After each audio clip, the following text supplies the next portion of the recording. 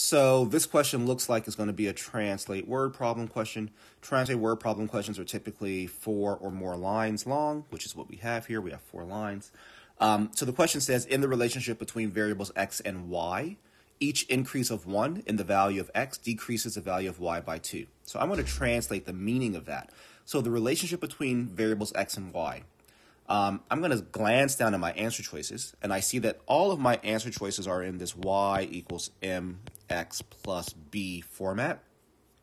The term here that relates x and y is actually my slope.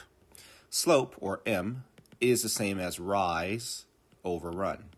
Now your rise is the same as the change, and this is like a delta symbol, this triangle symbol, change in y over the change in x. That's my run, right? If I were graphing something, I could determine how far it rose by seeing, well, how far did it change in the y direction?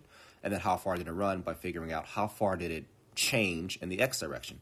So this first sentence is literally telling me that for every change of 1 positive unit in the x direction, there's a change of -2 or decrease of 2 units in the y direction. So I translate that first sentence and mean that my slope is equal to -2.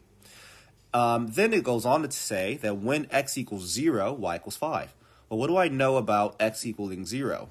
X equals 0 is the same as I'll just get rid of this, the y-intercept. When x is 0 is how we find the y-intercept, which is our b value from y equals mx plus b.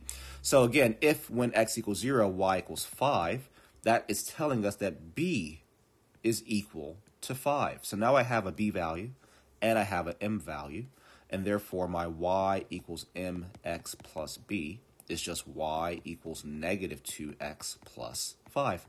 Put it all together, and our answer here is choice D.